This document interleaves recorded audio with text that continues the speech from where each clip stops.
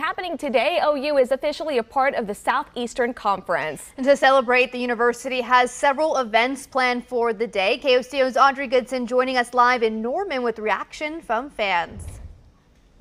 Today is the day that many OU fans have been looking forward to, as OU has officially made their transition out of the Big 12 and into the SEC.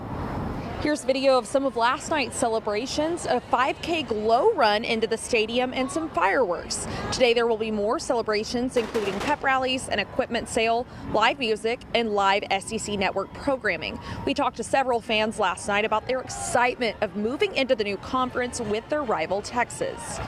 Oh man, it's an amazing opportunity for this community, for Norman, for the program, for the academics here. It's just a wonderful transition. We're going to dominate. People will see us as underdogs, but man, our coaching staff, our players, we'll surprise them for sure. OU football kicks off their 2024 season on Friday, August 30th against Temple. That's going to be happening right here in Norman. They'll play their very first SEC opponent, which is Tennessee, on September 21st. We'll be here on campus all day for all of the celebrations, so make sure you're sticking with us. In Norman, Audrey Goodson, KOCO 5 News.